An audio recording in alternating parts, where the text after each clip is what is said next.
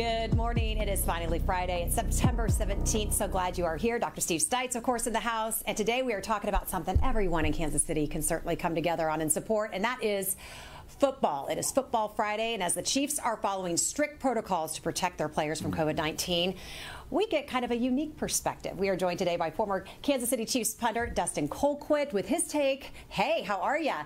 He's going to talk about the impact of COVID and what it plays on and off the field, and how this father of five, how he protected his family during this pandemic. Father of five and a pandemic, that's a lot. Okay, so, but first, I want to talk about something else.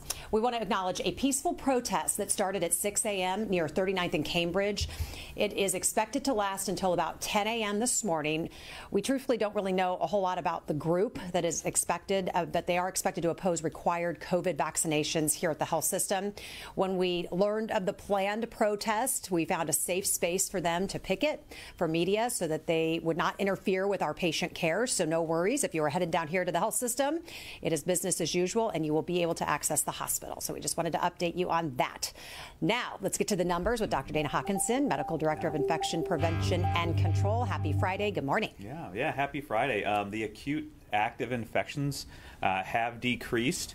We have 33 active infections with 17 in the ICU and 9 on the ventilator, and 39 in that recovery period. We should note that 30 of those 33 active infections, only 4 are vaccinated. Unfortunately, we did have a death on the 16th as well, and that patient was not vaccinated. We should say that also that Hays continues to have steady numbers, 8 active infections and 7 in that recovery period, and they did have a death over the last 24 hours as well. I believe we have a couple of reporters on the line, so go ahead with your question.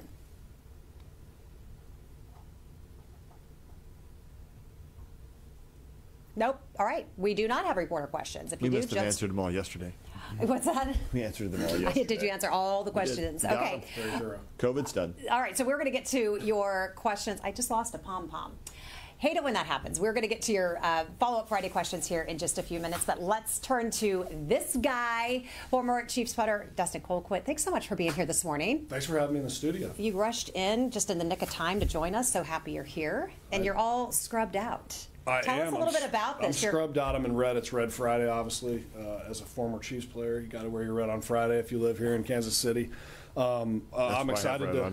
Right, yeah, everybody's got red on. We got the pom poms. It's game day in 2 days, so we're excited about this. But during the pandemic, actually, we delivered some of these scrubs. We would go down to some local hospitals and kind of deliver and let people know, what we're doing. It's the most comfortable scrub you can get, TI scrubs. It's Bill and Natalie Bush, who I did my Team Smile program, a lot of you guys know about. And so it's just fun doing this. We've done a lot of Chiefs players like Tyreek and Patrick. We have like those, if you want to personalize them, it's a lot of fun to do that with the players that we have.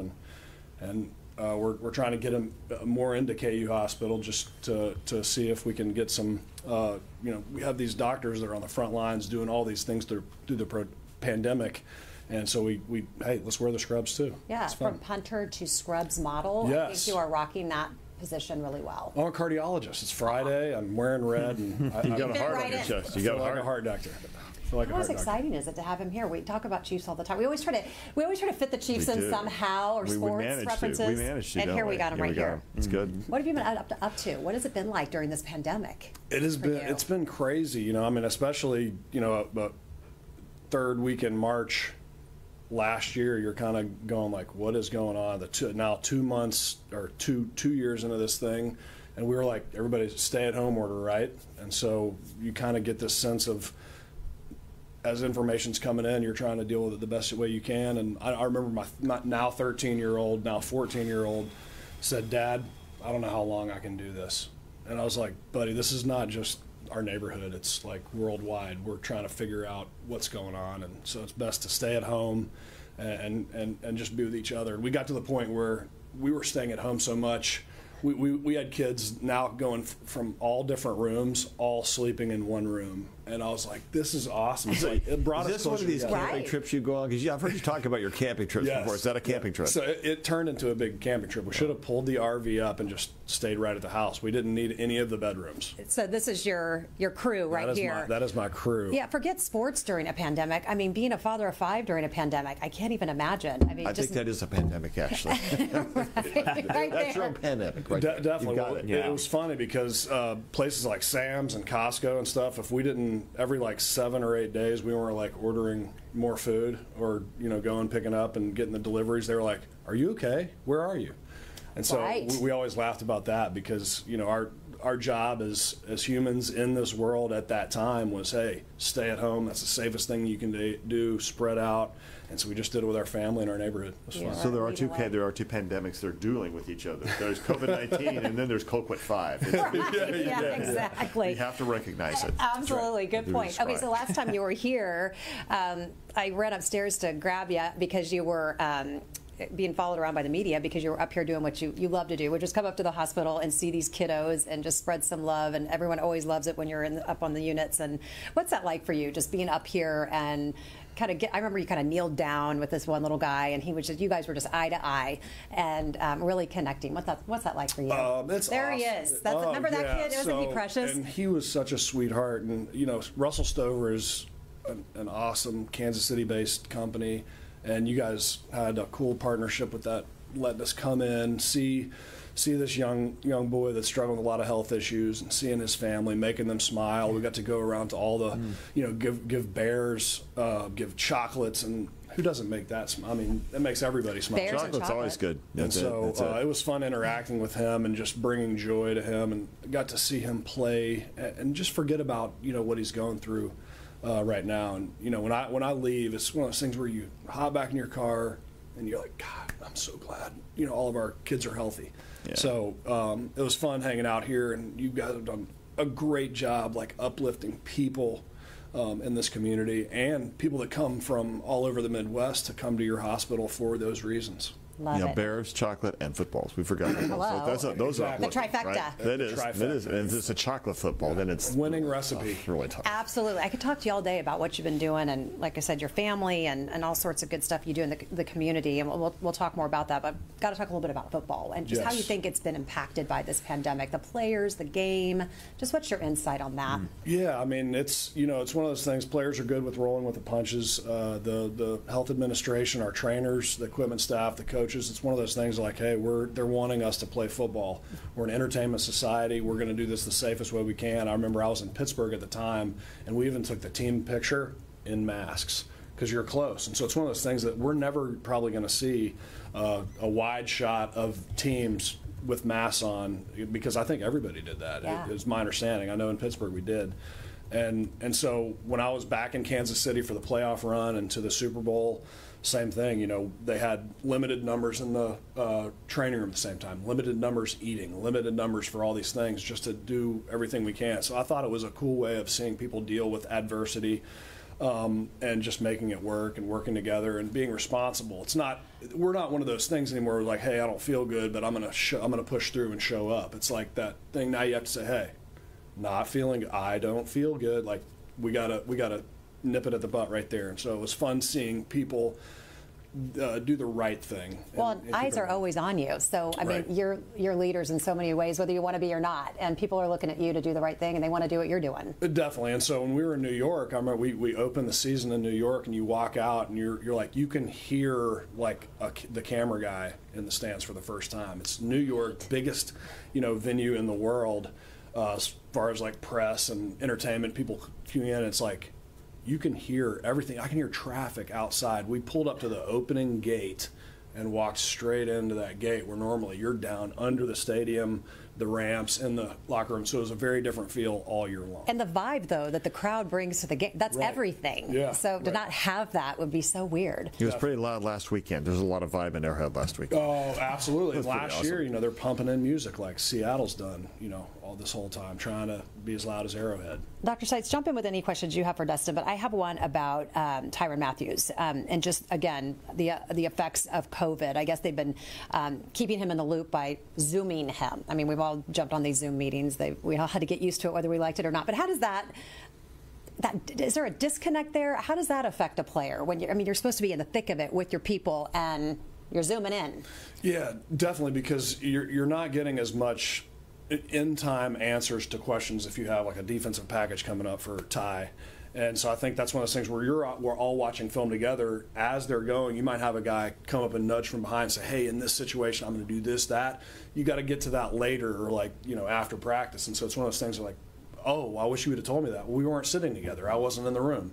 So in Jacksonville, when I was there, the way we did it is we would check in early morning via Zoom, and you'd go in and you'd do your meeting, and then it was like race over there, get on the field, shower, and leave. Mm-hmm. And so you saw people like 10 guys at a time doing something and getting out of there. And so it was one of those things where I was only there for 2.5 weeks, but when you get into that building, you realize that these guys can't spend any time with each other. And so all the new guys, the veterans, it's okay because they know each other, but those new guys never got that time to go out and play golf together or go out to dinner together.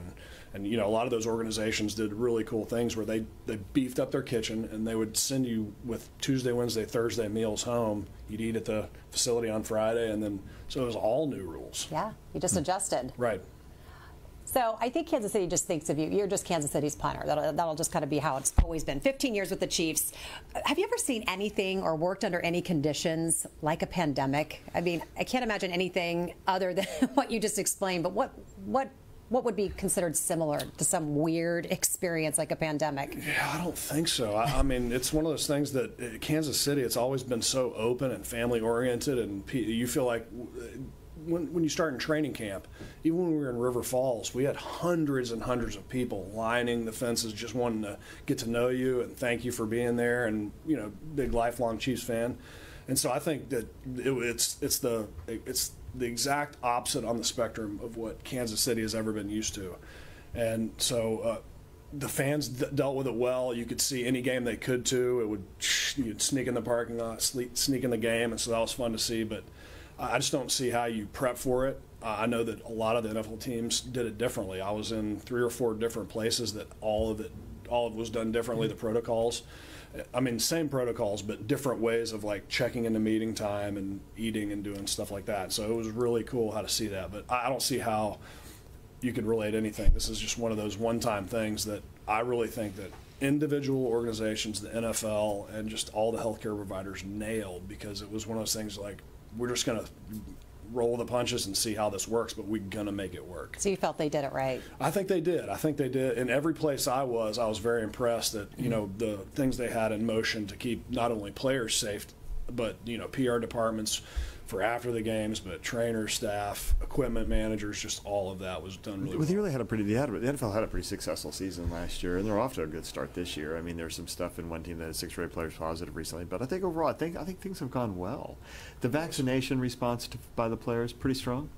I think it depends. It depends on one of those things where, you hear in our culture, like, my body, my choice, and some of these sayings, and it's the individual. They have to. Some of these players that I've heard of and read about what they have going on is, they might have like a allergic response to a vaccine or something they have going on. It's not necessarily they're anti-vaccine or pro-vaccine.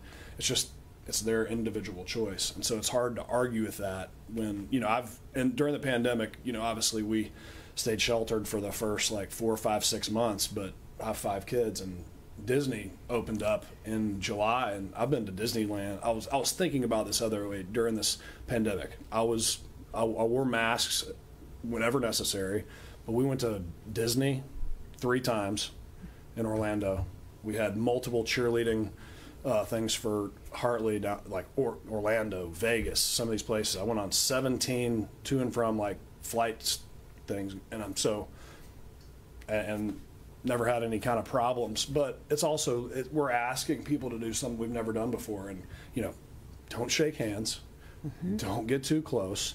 And I'm looking forward to like getting back and like hanging out with my wife in the same bed. We're still kind of, no, I'm kidding. I think that would be overkill, but that's okay. Yeah. Okay. And with 5 kids, I don't think you can deny that one. Yeah, you're not sleeping alone ever with 5 kids. Let me just tell you that. So we've already got some questions coming in from our viewers today. Doc Hawk, Yeah. Do you have any questions? Anybody? Are we good? We'll move on with some questions. Let's hit the questions. Dr. Colquitt here in just a moment. Okay, so we've got some questions for Follow-Up Friday, so I want to get to those. I promised some folks that I would do that, so let me ask that. Do we know the percentage of people living with long hauler COVID symptoms? Well, living with long-haul symptoms, you know, it's between 25 and 50% of patients get long-haul syndrome, and that begins after 3 months from the time you've had COVID, and it can last for a year, and sometimes it can last permanently. It really depends on how severely injured. For example, if you have lung disease from COVID-19, a lot of that is really permanent. It is not going to get better. And on the other hand, if you have fatigue and some of the brain fog, we hope that does get better. So a lot of it just depends on what type of long-haul symptoms you might have. Yeah, I would agree. I think just like you stated in the reports and the articles, anywhere from that range of those people have had long-haul symptoms. And I think hopefully that number will decrease because people are getting better and symptoms are getting resolved, whether that's naturally or some of our symptomatic treatments, or especially we've heard those stories about people who get vaccination and start to feel better as well. So I think in general what we have seen is that people who are unvaccinated and who have gotten COVID, that proportion tends to be 25 to 40 or 50% depending on what studies you look at. So we can land at about 30. Hopefully, and we have seen results now of very early studies showing that those who are vaccinated and get COVID, they have a 50% reduction in that chance or risk of getting long COVID as well. Some of these people are sick for a long time, and again, the lung injury especially can be permanent, and unfortunately, the only real therapy for that in the long run, if it's really severe, is oxygen, and you don't want to wear oxygen at the time. So I would just, once again, one of the keys to being vaccinated is not only to protect yourself and protect the ones you care about, but also help you, to Hawk's point, to help avoid the long-haul syndrome. What is the recommended timing for getting the vaccine after you've tested positive? This person had a relative that had COVID and said that they now don't need the vaccine. Sadly, this came after they exposed my fully vaccinated father that ultimately led to his death. What do you think, Hawk? Yeah, so the official guidance and recommendation is that there is no minimum time between getting infected and getting the vaccination. Typically what the guidance is that if you're infected, you need to be home isolating for those 10 days so you're not out spreading the disease. So we really want you to wait that 10 days, but there is no minimum time.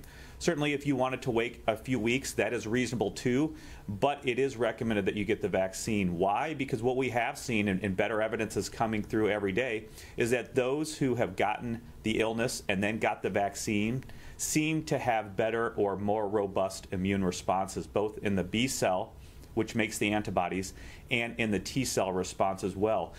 We believe that you are now boosting those initial B cell and T cell responses that occur during the infection, and it also helps to further create more diversity in those B cell clones that make those antibodies so that you have better protection against, number one, the variants that we know about, and also the variants that we haven't yet identified. So you develop a wider breadth of immunity towards new variants that may arise, and especially the variants that we already know about. I would say that the part of that question that's tough, though, right, is the one about her father passed, who had been fully vaccinated. So we have seen some deaths here from fully vaccinated patients. Now, again, the overwhelming majority, over 95% of the deaths in the United States, are in unvaccinated patients. But there are fully vaccinated people who are dying, and it tends to be those who probably didn't have as good an immune response to the vaccine, may not have mounted all those different forms of immunity that Hawkeye has mentioned. And for those folks, we would still say, if you've had an organ transplant, if you have advanced heart disease, if you have severe diabetes, if you have cancer and you're on chemotherapy, you probably need to continue to practice the rules of infection control, which keep you safe wherever you go. You mentioned those a little while ago, Dustin, but really it's all about distancing, masking, washing your hands, and making sure you're staying safe while you wait out this pandemic. Also, while we study this question about boosters, the FDA today is meeting, the FDA Advisory Committee is meeting today, Hawk, on whether or not there will be a booster offered to the American public. And it's kind of a mixed bag. I mean, there are some folks, including Dr. Fauci, who said, I think boosters are important. We see waning immunity after 6 months, especially with the Pfizer vaccine and J&J. So are there going to be different subsets of people, and will all boosters be all vaccines be treated the same? I think that'll be a really important question we watch over the next few days. We referenced referenced yesterday some information coming out of the New England Journal of Medicine. They had a commentary. They talked about the Israeli data looking at booster effect. And I think what we're going to end up seeing, my guess is, we're going to see that the waning immunity is especially important in those who are over 65 and have other advanced disease. But the general population who is otherwise healthy, I'm going to suspect that quote, waning immunity isn't really going to be relevant because they have enough immunity to really prevent severe infection from the different coronaviruses. Yeah, I think we kind of do point to that Israeli data a little bit. But we also know we have data here, and we've referenced that as well. I think in Israel is looking today. They have about 650 patients, I believe, or 650-something in that serious condition. Of those, over 60 who have received the booster. They only have 7 of those with severe illness. So the boosters do seem to work, but we have to understand, is this additional dosing going to be for everybody? I think we speculated if there is any recommendation for additional dosing, it will probably be in that older age group, whatever that might be, 60 and above, 65 and above, or 70 above. We have seen our articles from the United States experience in the MMWR that was posted last week as well, that showed that those in that older age group may have a higher risk of that severe disease. So we will wait and see what the ACIP committee is looking at today and what they ultimately recommend. But I believe they are also only looking at the Pfizer data at this point. I so think we'll that's also right. have to see They're that only as talking well. about that. And to your point, although you did say older people again, I cautioned you about that since I I'm try not to in be that sensitive when category. you're here, but I don't know how to otherwise be sensitive. So okay, well, I throw out a range of ages. I'm going to include Jean-Luc Picard because Jean-Luc is also older and he's still a pretty cool guy. So I'm going to say I'm with Jean-Luc. There you go. Okay. Star Trek reference for the day. Go ahead. Okay, Jennifer has a question for the doctors. Not talking about Pon Mar, though. What? We're not talking about Pon Mar today. We're not. Don't go down that rabbit hole. Right, Thank the Lord. doctors.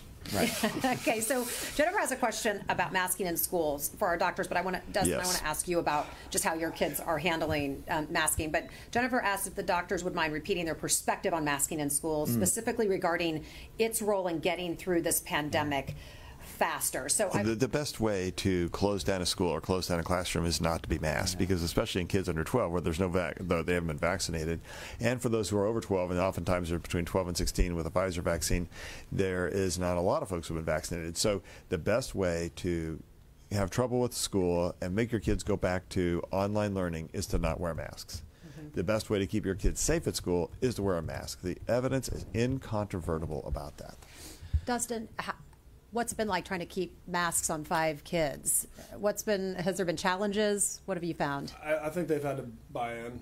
It's my wife's actually a 6th grade math and religion teacher at St. Michael's, where all the kids all four of my kids go there, and one is at Rockhurst. And so Rockhurst is all masks. Our school is up to parents' discretion, and so where that comes in is the play on words of the rules of if there is an exposure, if you're not masked, then you're sitting at home. And so exactly to your point is right now we need to be in masks. We saw last year with just the seasonal, cold flu stuff, we had 0 cases because the kids can't touch their face as much. They're not handling, easily handleable things, doorknobs, stuff such as that, going to the bathroom, whatnot.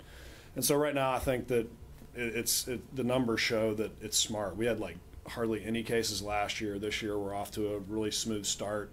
They have little exposures here and here, but when you have a close contact and everybody in masks, everybody's unaffected. So, and I think that's the key, because if we don't do that, what we'll see is another surge like we had late last fall in November, December. Most folks think that was brought on by the reopening and people going into restaurants and by the opening of schools, and just the ripple effect from the transmission. And I think we don't want to see that again this fall. Yeah, and to your point, Dustin, Archbishop Naumann had great deliberations and met multiple times for multiple hours, getting people and experts from all walks, medical, but also spiritual, emotional, psychological, created this letter and guidance for those Catholic schools. We have seen some of the Catholic schools or some of these private schools did not follow masking. We know that they had to be quarantined or shut down for a couple weeks, but there were some that did. So there's good anecdotal evidence in our community about that. And it's not only the private schools, it's public schools as well. We have all seen the stories that have come out since school started. But we know there's also very good evidence that is published nationwide, particularly in Morbidity Mortality Week weekly report. I had to actually answer this question twice today on emails from other people around the states here, and had to give some references. But the references are out there. Please, everybody, go to the CDC, look at their guidance for schools, go to the American Academy of Pediatrics. This information is out there. There was a good morbidity and mortality weekly report that showed that masking and ventilation in those school situations did reduce incidence by 30 to 40% of spread of the disease. But I also want everybody to remember, it's not the question of the masks work, the masks don't work. What we have seen is the overwhelming majority of the peer-reviewed science shows that in those high-risk situations, masking is favorable for reducing the spread of disease. And what are those high-risk situations? Being indoors, large gatherings. We know that those reduce the risk of spread of disease. It's not just an absolute. So I think we need to get away from the absolute. The mask works, the mask does not work. But it's that continuum. And we know that in those high-risk situations, masking, along with other things that can be implemented, those non-pharmaceutical interventions, distancing, good ventilation, those all help to reduce the spread of disease in those situations. And so I think that's what we really need to focus on, rather than the question, does the mask work or does it not work? It is that continuum. And if people continue to be thoughtful in what they do and do have masking, and when in those situations where they can have distancing for what the that school or institution allows as far as the engineering goes, and good ventilation, and of course vaccination, you will see that reduction in spread of disease in that school, and ultimately keep school going so that the kids are not home isolated doing online learning. I'm still thinking about your wife. She, just these teachers to me are complete saints, and they are frontline workers, and they are superheroes. So please tell, just keeping kids safe at school, I think that the schools have done such an amazing job, and then doing it at home as well, it's a lot of work. So Sally has a question, which I think you've answered. It was, what does Dustin think about the vaccine and masks, which I think you've talked about, but how are you navigating just the social topic of vaccines and masking? I'm sure people ask you that a lot. Just what are your thoughts about things, and how are you approaching that when people want to know your opinions on things like that? Yeah, definitely. And usually that's in text chains and circles, and like when you see somebody out at ball fields, a lot of the activities that we do, like right now, the most responsible way that we can do when we're shopping for this many kids, and food is the biggest grocery. Like grocery bills are huge for everybody.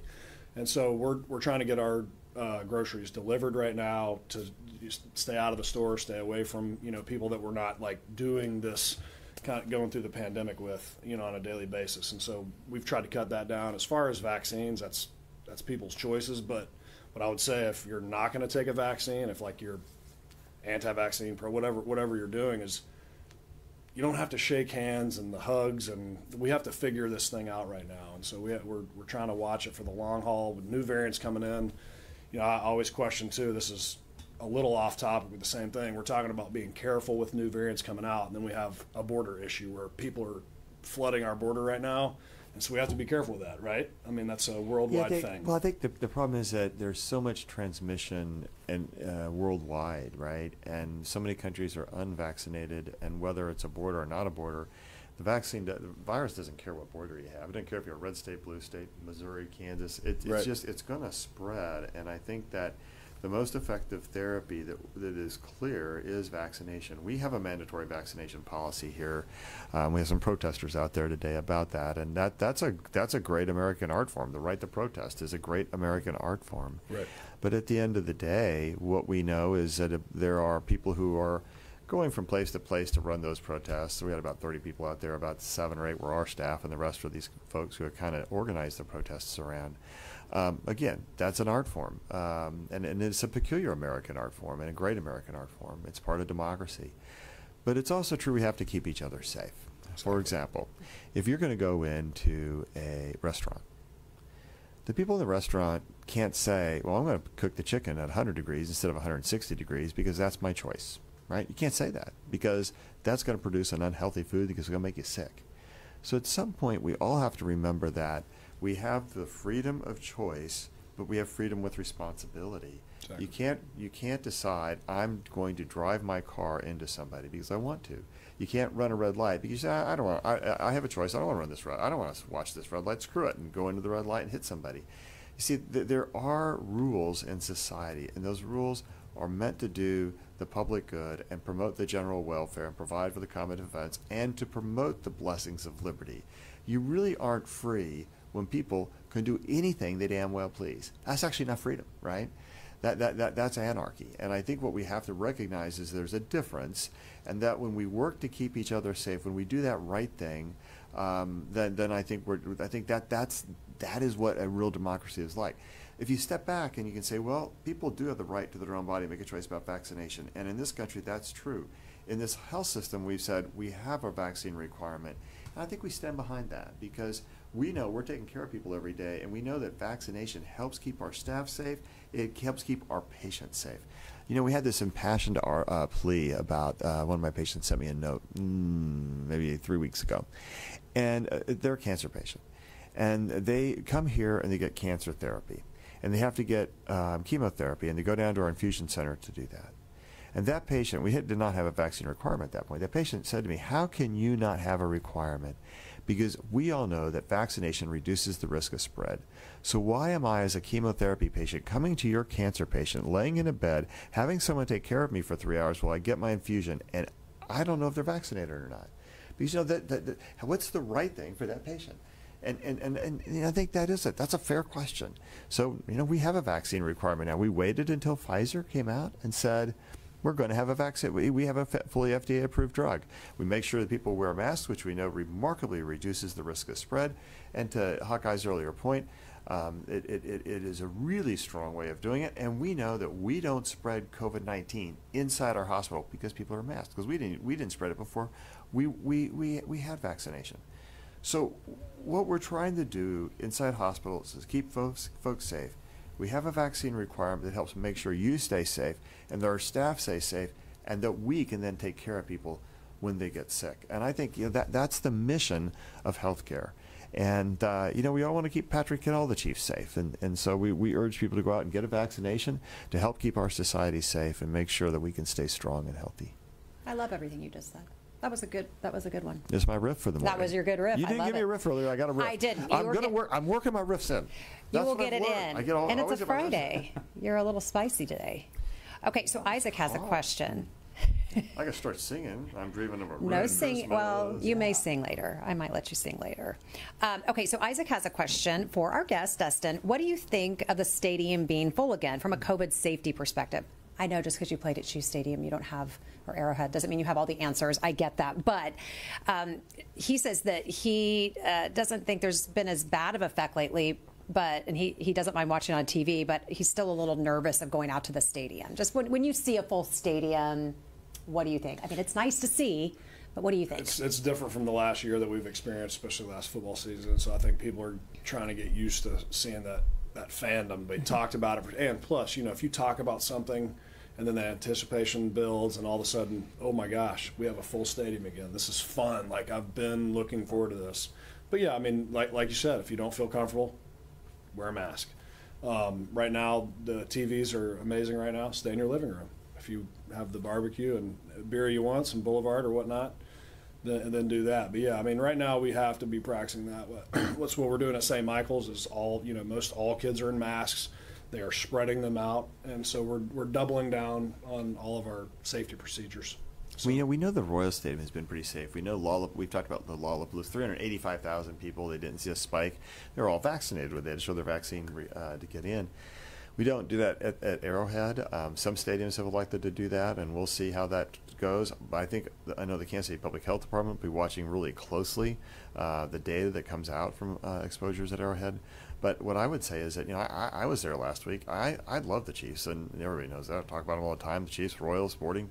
But went to the game, wore my mask when I was in the concourses, wearing it because there's so many crowds and people moving around so darn much. And then I sat down in the stadium. I'm outside, and felt pretty good. Took my mask off. And then when I go back inside the stadium, I put my mask back on, and I'm fully vaccinated, so I felt pretty good about that. And we'll see how the data goes. But yeah, I've been going to Chiefs games for approximately a very long time because I'm approximately very old. So back in the 70s when we were terrible, in December it was 17 degrees, and there may have been 17 people in the stadium, and I would be there. My neighborhood up the street would offer me a ticket. Thank you, Mr. and Mrs. Holliger. And I would go there to those games, and those were not the best of days, and it was a little quieter. Now you go to Arrowhead, and the place is rocking. That was great. And I remember the first game when we were into the Schottenheimer era, and we were really starting to come back, and we played Monday Night Football, and that place, I tell you, that was so much fun because it was like, oh my God, we're back. The Chiefs are good again, and sure. That was a lot of fun. There's some great memories that come out of Arrowhead Stadium, but no memories like the ones today. It's a great place. Yeah, I mean, listening to you, I think with your age, you may need 3 boosters. I probably do. I probably need a lot of boosters. Yeah. Actually, I'm a little hyper. I probably don't need any boosters. Ring it down. A shot of something. You need a shot of something. I may need a shot. That'll be later today. That'll be later. Okay, so one of our follow-up Friday questions I wanted to ask you, how many people hospitalized with COVID are smokers? Yes, I saw that question. I don't know. That's a great question. Does smoking enhance or affect your chance of recovery? I don't know. Well, what we know is that people who have underlying lung disease like asthma and emphysema clearly don't do as well. Early in the pandemic, we thought asthma may not be so bad, but later on we thought, oh, asthma is bad. Emphysema, COPD, bad things. So I'm going to say by interpretation then, or by insinuation that smoking is a bad thing.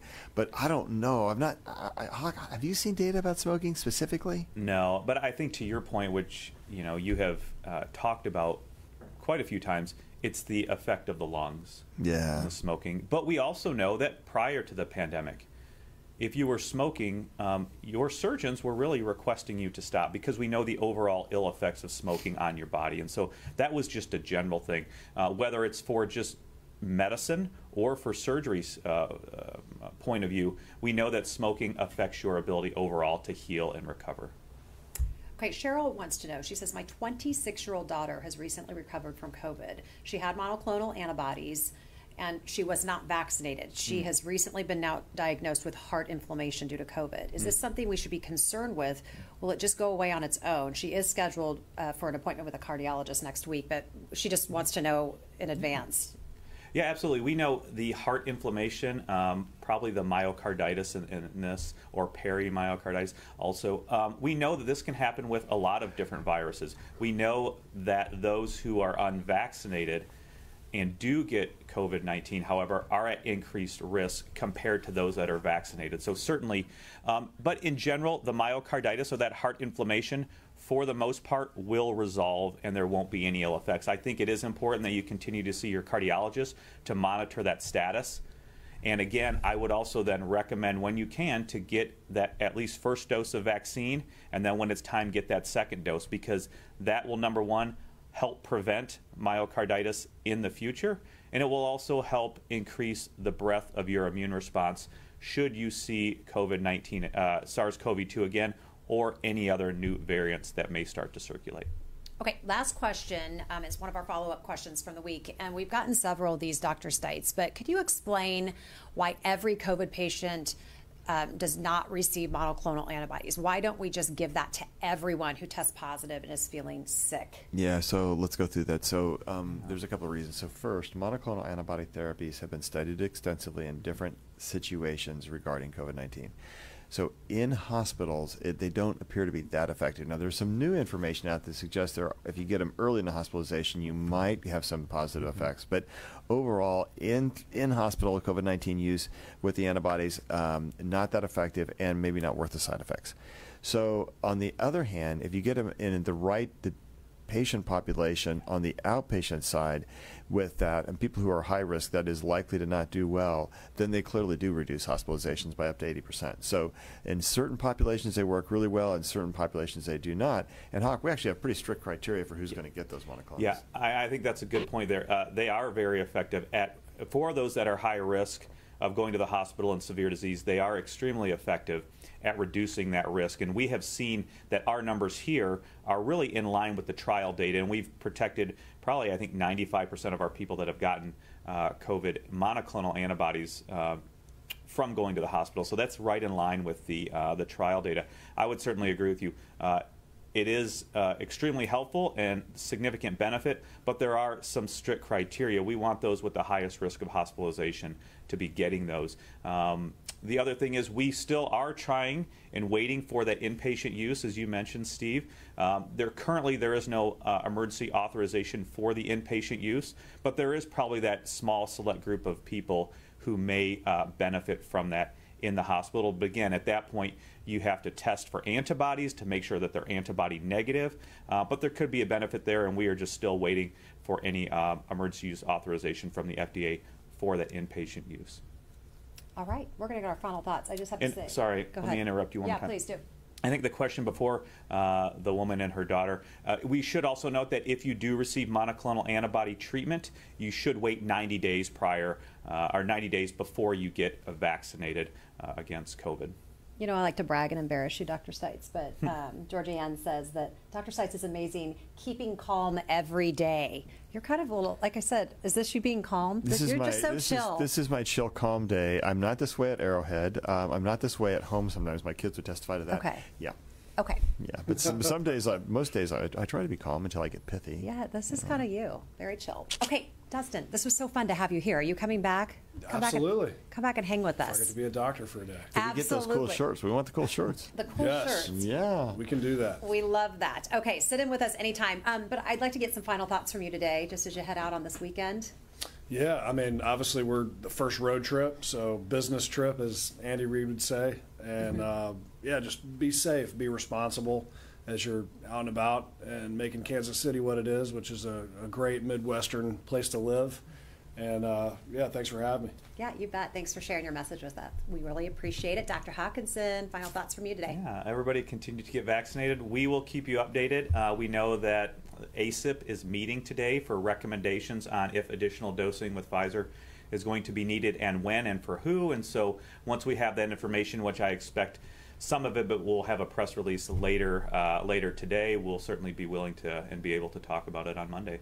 All right, calm, cool Stites. Yeah, I don't know about calm and cool. You know, I could sing about I'm dreaming of a red Christmas and another Super Bowl, or I could talk about the rules of infection control. Now, the former is more interesting, but the latter may be more relevant because we can keep Patrick, Dustin, and every other chief safe if we all follow these things together. Remember that no matter where you go, no matter what you do, you can stay safe and you can keep all your loved ones safe too. That's it? That was a rhyme. I like it. Not bad. Remember to wear your mask, keep your distance, don't go out if you're sick, wash your hands, and go get vaccinated. Because at the end of the day, even though there's still no place like home, there are some other fun places on the earth. And the way we can get there is if we get there together. Let's keep each other safe. Let's get vaccinated. Let's do it. All right. Thank you all for being with us today on Monday. People, of course, always ask, how well do masks work? We've seen you guys really well. We've seen you in the freezer. Well. We're going to resurrect that video. Yeah. But we're going to find out. 2 area researchers dive deeper into the results of their recent JAMA study focusing on how Kansas mask mandates impacted COVID hospitalization and death rates. So we'll talk more about that. Everyone have a great weekend. Go Chiefs. We'll see you back here at 8 o'clock on Monday. Live long and prosper. Subscribe to our morning medical update and open mics with Dr. Stites podcasts. Now everywhere podcasts are available.